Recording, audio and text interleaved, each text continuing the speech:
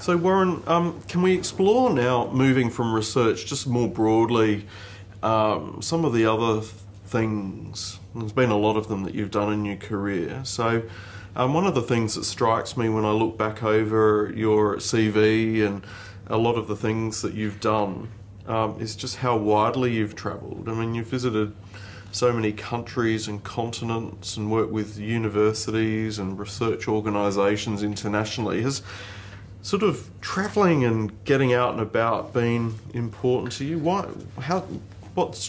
drove you to do these things? How'd that happen? Well, I guess probably my mentor, Bill Back, who loved to travel. He just loved to travel. But he pointed out that you could see and utilize sort of end members. In my particular case, I go to very arid areas, and you see a different hydrology. Most hydrologic processes were developed for humid climate environment, so everything is kind of focused around that. And yet when you start looking at very arid areas or extremely wet areas, you see that different things in the hydrologic process are important. And so that was one aspect. And I came from, an environment of very small community, and when I got to university I met all these people from all over the world, and I thought, gee, that's really interesting. We all have the same problems, and every culture is sort of solved this in a different way, and it'd be kind of fun to, in addition to looking at the hydrogeology in those areas, to see how the culture, how these people address different problems. And I guess probably that's the emphasis to driving. I married an international lady, a German lady. Maybe it's my small Midwestern environment that forces me to look out. I don't know. But I've enjoyed meeting and seeing different academic environments and working with different people. They always bring different insights. Everybody has such a great skill set that it's just been really, really positive. And looking at your professional service, I mean, it's an incredible array of professional service, Warren. I mean, that's what drives you to do the professional service that you have and continue to do. And we'll explore in a moment some of those in particular, but there's obviously a driver and an interest and an enthusiasm for professional service. Yeah, I think, again, it was Bill Back's mentoring. He felt that it was very important that people in the U.S. Geological Survey didn't become isolated and insular. He felt that national meetings were important and that you should be organizing conferences and that you should be organizing and involved with review of journal articles and become editor if you could, and associate editors, and to be actively involved. And the survey, much to their credit, was very supportive of this. There was a culture of that is looked on as a very positive thing. I mean, I don't know as it had any impact on promotions, but it certainly wasn't negative. They made time and money available to travel to national meetings, and so there was a lot of encouragement, and it just seemed, if you stand back and look at an organization like NGWA or GSA, you find that it's all volunteer. I mean, there's a core staff, but the national meetings are really put together by people who volunteer. Some people just go to these meetings and don't realize how much effort and time has been involved in organizing and getting the time slots and arguing about one day you're going to have it on, whether it's going to be a Thursday or a Tuesday, and there's a lot going on, and I felt that that was an area that I sort of giving back. The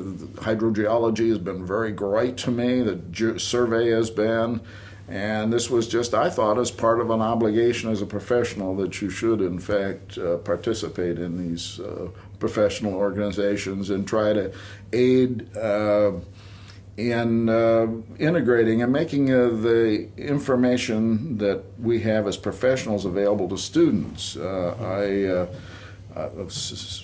when I was with the NJWA, I initiated the Darcy Lecture series, because again, I thought it was something that we as a professional organization should do, because this is get students involved. You know, they hear the same old thing from the tired old dead professors, and here's to bring in a lively, really excellent speaker who gets them excited about there's neat stuff going on. And that was the idea, to build enthusiasm among students, and there are a number of different ways of doing it. But anyway, I felt strongly that was a role of professional organizations. So in terms of the Darcy lecturership idea, so for you it is about science, but also science communication. Yes, absolutely. And inspiring people. Get students fired up, and get them an opportunity to listen to different alternative ways of looking at problems and how different people address and resolve these problems. I was taken directly from the Birdsall Rice, or at that time it was just the Birdsall Lecture.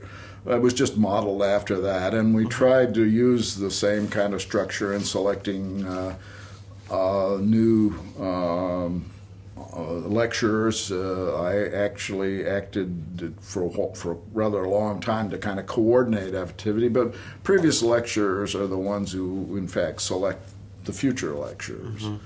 And my role in that was to kind of coordinate and make sure that we didn't select somebody who was somebody's brother-in-law who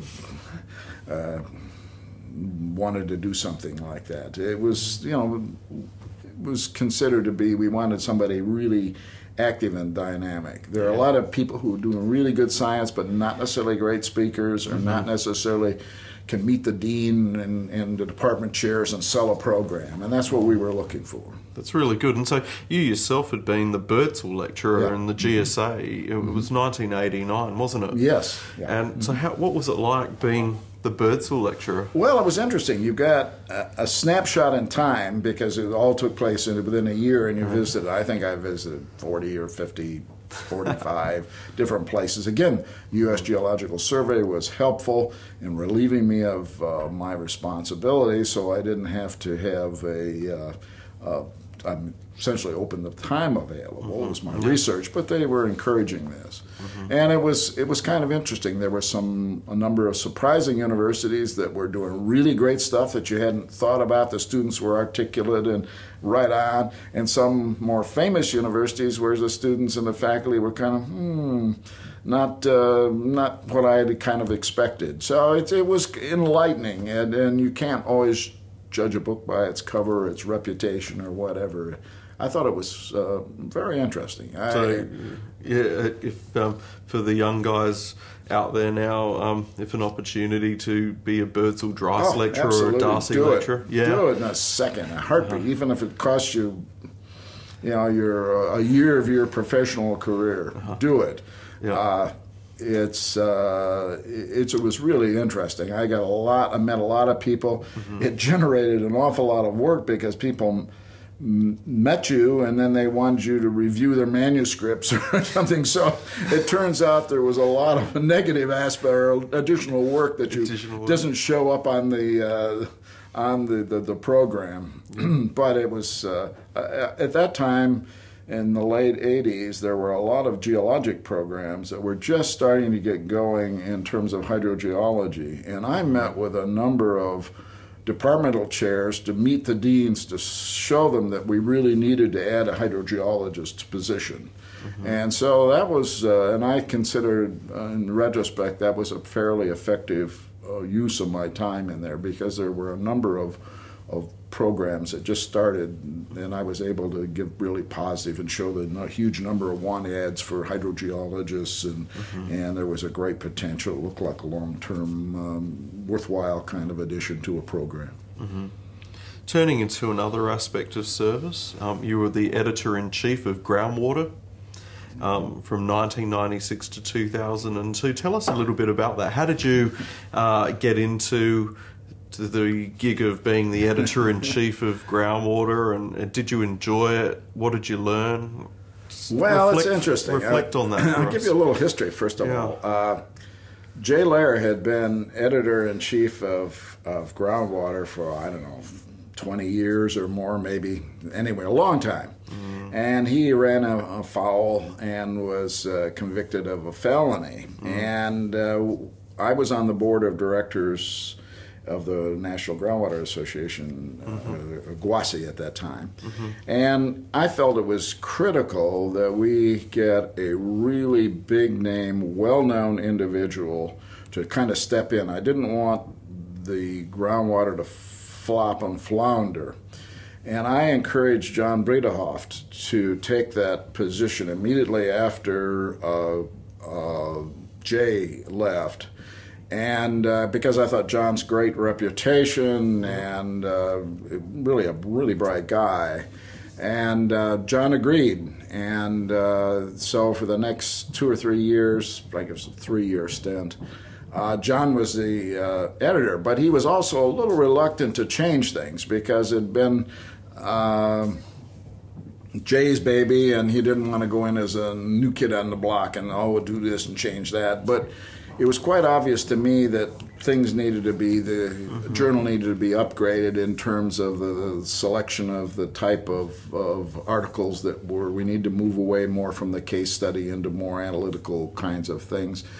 And so and then when John his term was up, he didn't want to do it any longer, and I was asked to do it by I'd kept an active interest in the journal, and I was asked to do this, and I looked at it as a really challenge, and I made a lot of changes in the approach, and that was improved upon by Mary Anderson, who had it after I did, and by Frank now. They've continued to hone it and improve it, but I'm really quite proud of the work I did as the editor at that time. I think I made some significant changes, not only in the structure of the journal, but the kinds of material that we addressed. And it was an opening to me. I had never been an editor before, but I didn't realize the constraints of pages and the cost of mailing and all of this that starts coming into play. And we were just on the verge of at that time, of electronic, how should we go in the electronic future? And it wasn't clear. We had a whole cadre of people who really wanted the paper journal and wanted to make notes on the thing as they were flying about the country, and yet another group of people wanted to go totally electronic and save $200,000 or $300,000 a year in mailing, and so it was kind of some interesting behind the scenes things that normally you don't think about as a scientist. But it was an interesting experience. I did it for 6 years, and I put on about 15 pounds because the way that the U.S. Geological Survey did it, I couldn't take any compensation if I did it on survey time, and so I wanted the compensation, and so I just did it on weekends and evenings, and I was really super clean about not doing it during working hours. And so it was done on weekends and evenings. As a consequence, I didn't do my exercises and put on a lot of weight, but I haven't lost. So it was I call it was a 10-pound term. A 10-pound term.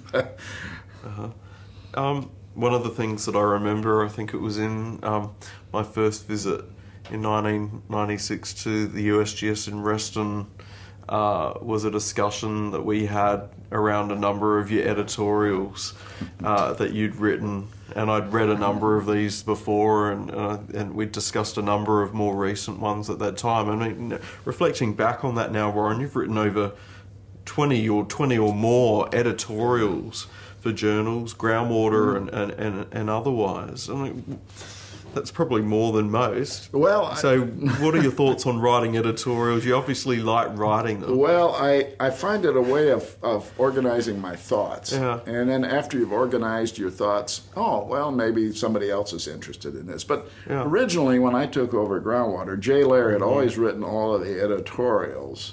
It was occasionally to have a guest editorial, but largely he wrote the editorials. And I felt it was more of a community resource, the editorial. And so I really encouraged people from all aspects of hydrogeology to submit an editorial. And I only filled in spots that I didn't have from an editorial. There was nothing there. And I thought if we do little surveys, and it's interesting, response is that a lot of people read the editorials. You don't, as a writer at editorial, you don't get a lot of response. Some of you get attaboy, you're right on, well done. Some are just think you're absolutely idiot. But generally, it's not a great, from my stuff anyway, it's not been a lot of huge interchange with people. But it's been enjoyable. I'm still writing one, as you are well aware. That's right. I have a view that we ought to be looking at the curriculum at the universities in a different way, with the changing dynamics of MOOCs and term limits on faculty and changing economic conditions. So I think we need to look at our structure a bit, and I'd like to see it in terms of mass and energy fluxes. Again, this is my thinking on it. But it's an editorial that's still in the process of formulation. How do you come up with the ideas? Do they sort of come to you while you're in the garden or cleaning the dishes or taking a shower in the morning? Sort of. I mean, just something that bothers me or think about it.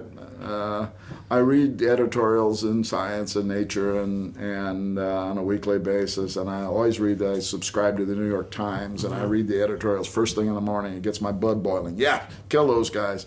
I get fired up when I read them, and so I think, well, maybe this some of my ideas will have inspired somebody. I don't know whether they have or not. As I say, the feedback from an editorial is, It's interesting, isn't it? I find that process personally really enjoyable as well. I think it's a really useful thing to be doing. Do you think, in general, if we could be general about this stuff, and we have to be careful not to be too rough and ready, but do you think that as scientists and engineers more generally, and perhaps if we look at the groundwater community and profession more specifically, that in general we're sufficiently reflective, philosophical, and so on? I think some of that comes out in editorial writing, but do you think we are? No, do we need to do more of that? I think so. I would like to stand back. It's quite clear that hydrogeology is really societal based, and it's clear to me, and it has been since the 1950s, that what we're looking at water resources. We have, now it's quite clear, we have to have sustainable water, soil, air, and energy. It's quite clear that these are societal interests. Well, it's always been clear that water is a really important aspect. In fact, Water Resources Research, a journal, and I think it started in 1963 or 4. There was a lot of discussion at that time, and it started out as a journal that was originally to be half social and half technical. Well, the social aspect never worked out, and it ultimately migrated to be largely a technical journal. But it was quite clear. It wasn't clear how to get there, but it was quite clear that we needed to tie in economics, society, social aspects, and I mean simply moving of populations and changing agriculture projects. How do you integrate that into water resources? And then, of course, the economics aspects of this whole thing. It all fits in there. And with the development of the computer model, one could kind of see how it would go. But it's taken a little longer to get there than I thought it would. I thought it would be a little more straightforward, but not being a modeler, I don't fully appreciate all the problems that must be involved in different codes and getting them, because the economists have developed their models and we've developed our models, and are they truly integrated? And then how do you put the social scientists, how do they fit into this whole picture? And yet it's clear that that's the way we should be going, we are at this point right now. I'm working on a project on the Southern High Plains, and it does in fact incorporate all of those aspects, and I think that's the future. It's not clear to me the role of journal articles, how we're going to publish all of this stuff, whether it'll be classic journal articles or not. I kind of worry about whether the journals as we know them are going to continue forward. I think they will evolve in some way. It's not, again, It's not clear how, but I suspect that they will evolve in a different way. No, absolutely.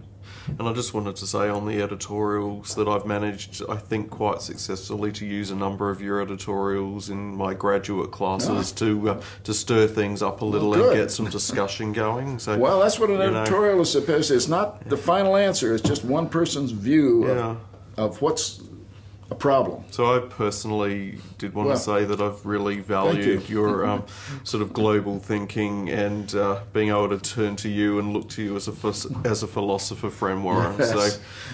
So you've made major contributions there.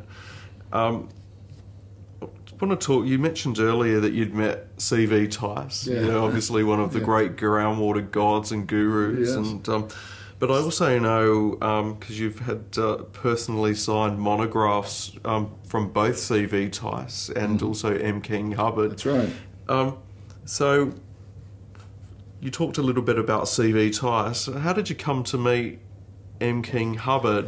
And it's especially interesting that there's a connection here because you also won the NGWA's M. King Hubbert Award as well. So, and you met M. King. Tell us about M. King. Well, it was interesting. I was on a faculty at Texas Tech, and as a junior faculty member, one of your requirements is and M. King Hubbert was I believe the AAP Distinguished Lecturer. I think it was AAPG. In any event, he was one on the lecture circuit. And as the junior faculty member, you're the guy with get the car and meet him at the airport and make sure he gets checked in and do all of the kind of logistics standpoint. Well, I did that, and of course it was a great opportunity, and if I've got this guy, I'm not going to, as you can tell, I love to talk, and so we started conversations of, if you were to teaching today, how would you start out? Would you still use this little column that you illustrated in your classic 1940s work? Anyway, we got a lot of discussion, and then it turns out this was in Lubbock, Texas, and we had the day he was to fly out, there was a huge sandstorm, and there was nothing flying for a day. And so here was M. King Hubbert, and here am I, and wow, I got an extra day one-on-one with M. King. What a great experience. Very, I've known that he's been grumpy to people who don't think clearly, and it's perfectly justifiable. But to me, he was just a most helpful and pleasant person. I mean, he was just no errors or anything. He was just extremely helpful, and I thought very highly of him. And of course, it was really great when I received the M. King Hubbert medal. I have a little medal with his background on it, and it was really it was very, very special.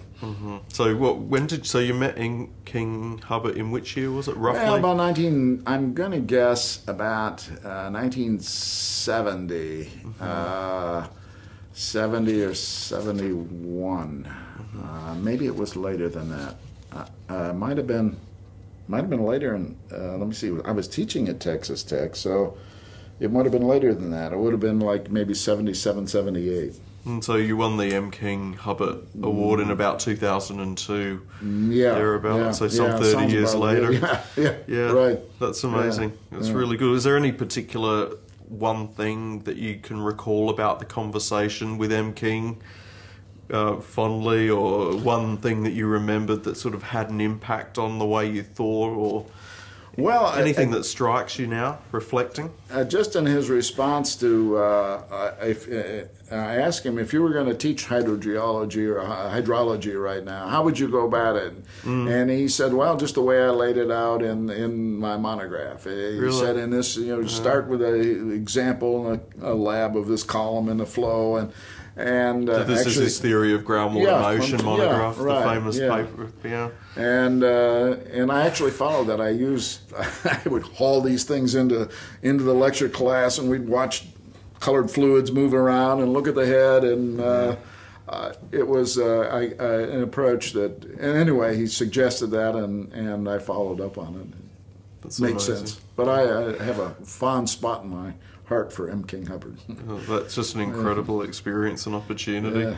One of the things, Warren, that strikes me, we've known each other for some time now, and I've had the opportunity to work with you and learn from you and all of that, and is just the incredible energy that you have. And even sitting here today talking with you, again, the energy, the dynamic person that is you, and you know, where does all the energy? What is the source of this energy? Where is it coming from? I have no idea. I'm just. There's so much in life that I want to see and do that I have guess. You always been like this? Yeah, I've always been kind of interested in new things, and I guess that's why if you look at my CV, you'd say, "My God, all of these strange different things that he's done." Well, it's part of it is that I'm bored. Once I figure something out, I want to go on to something else, and I don't do the same thing forever. And kind of find it. Although professionally, I suspect that if you follow the rule of reductionism, you get better and better. You're the foremost expert on this infinitesimally small thing. I don't find that interesting, and I want to go through life having interests. Are you managing? You apparently retired at some point. Yeah.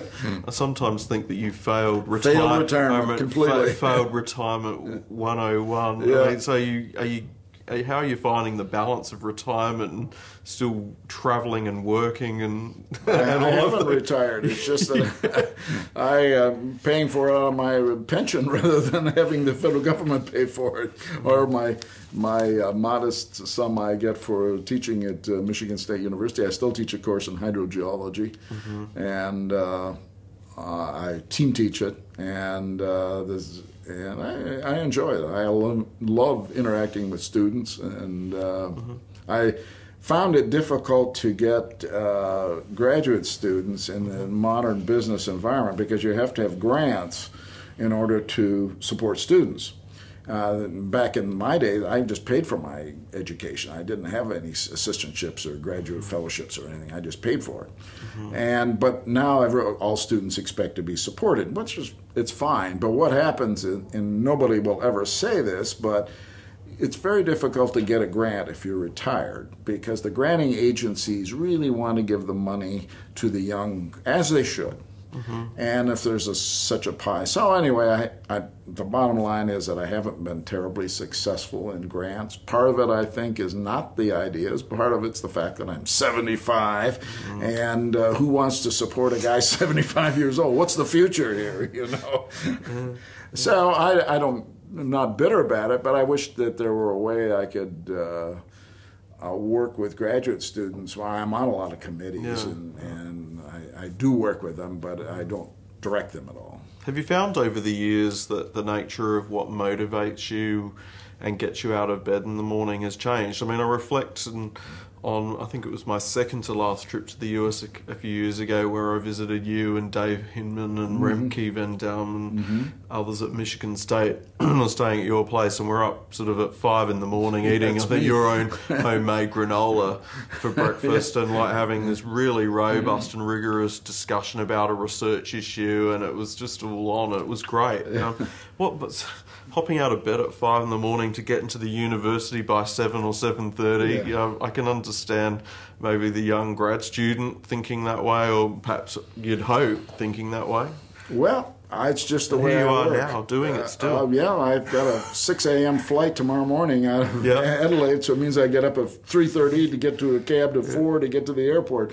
I'm just a morning person. I do better in the morning, and I've always been lucky. I hardly wait to get to work. I've got so many interesting things to work on. Gosh, I just need to get in. So, and it's the science that drives. Oh, absolutely. Yeah, just interesting problems. Yeah, and I have coffee in the morning with Remke and Dave Heinemann, and as we walking back and forth to the coffee shop and just chatting about a variety of things, I find it very stimulating and rewarding. No, it's fantastic. It's great. We talked a little bit about meeting M. King Hubbert and you winning the National Groundwater Association's M. King Hubbert Award or Medal in 2002. I mean, you've won a number of big awards. How important is recognition to you?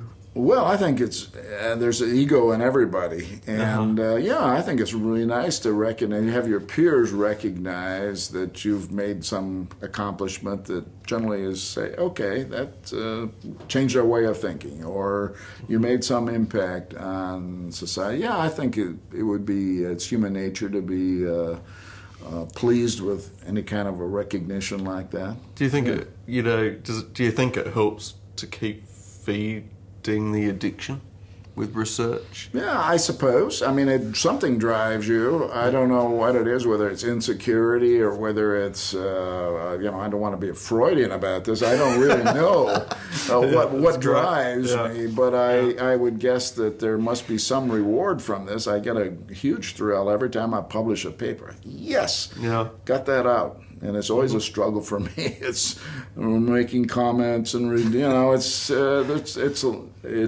not easy to get a paper out. Are there any forms of peer recognition or professional recognition that are really, it's hard to distinguish, I'm sure, but really stand out for you as a highlight where you're really particularly proud? Well, I think the work that I did as editor of Groundwater, I feel that I really accomplished what I had set out to do, and it was a recognition that I had by my peers that I was actually selected and then and generally approved. Circulation went up, and general at that time they didn't have the impact factor, but we generally got better and better comments about the quality of the journal, and so yeah, I feel very, very pleased about that. What satisfaction has teaching and mentoring given you, Warren, in your career? Well, I haven't done a great deal of mentoring. I've had some within the U.S. Geological Survey, not formally, but I had some. Teaching I really enjoy.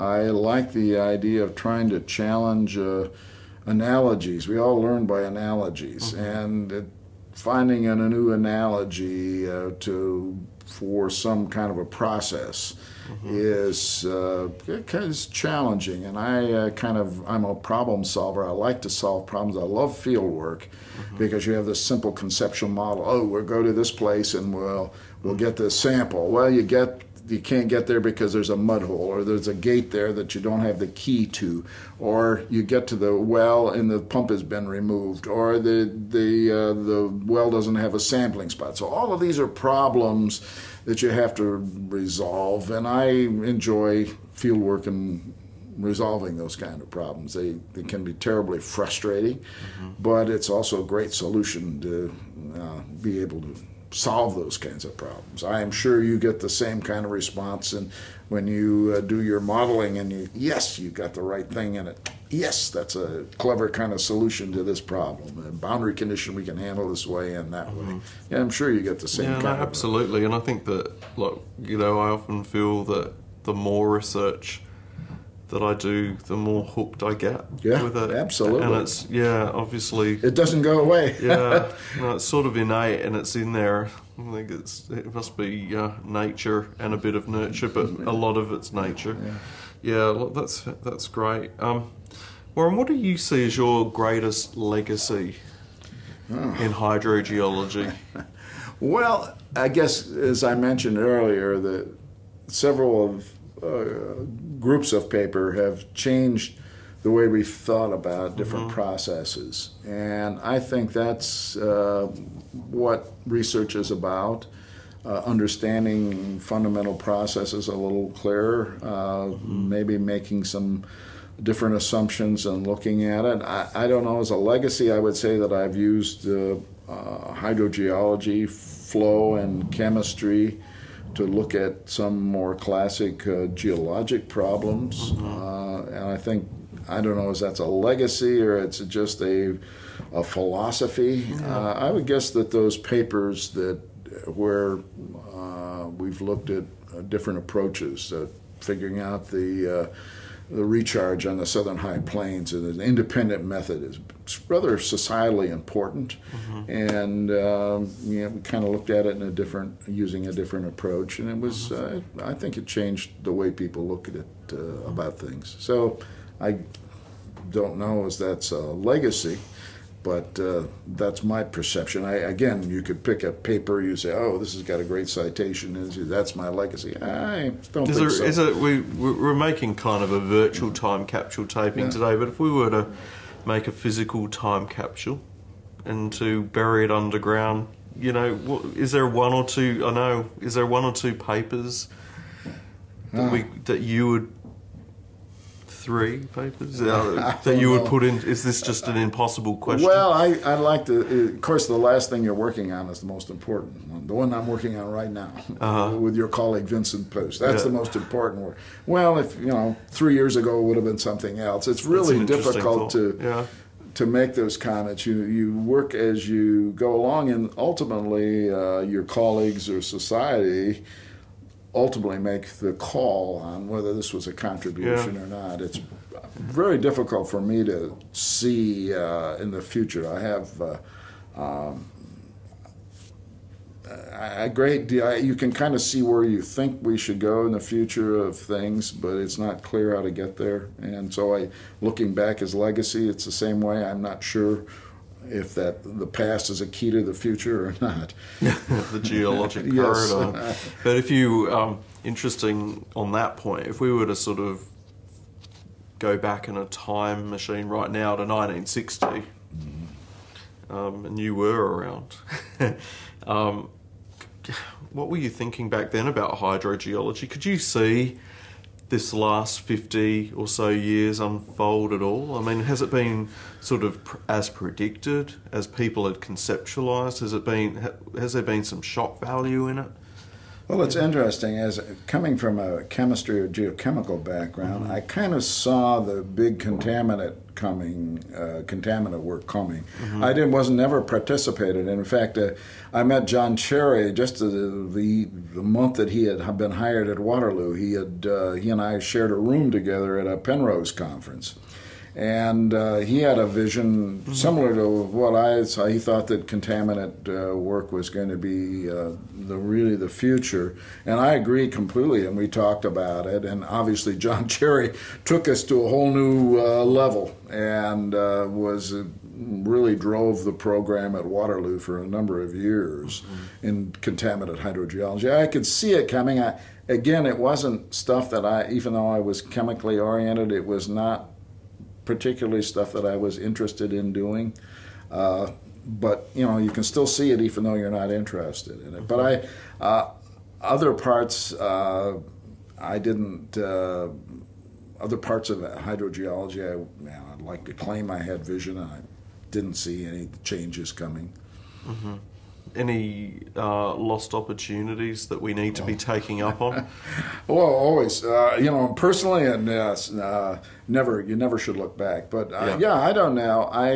I think that hydrogeology now is in the focus of looking at the integration of basin scale economics and society, as well as the physics of the flow, and because we do have to look at sustainable water resources, sustainable soils, and sustainable energy. And these are part of our new culture, and we should be thinking how best hydrogeology should fit into this. We've gone way beyond learning well pump test analysis and into a much more integrated view of hydrogeology, and I think that's the right way to go. Do you see, in your view, a need, if not, it's already probably happening in part, a way for us to move away from reductionist thinking, or a balancing of reductionist versus perhaps integration approaches? Well, my view is that the future is really truly integrating and looking at societal aspects as well as just the physics of the flow. I think we've made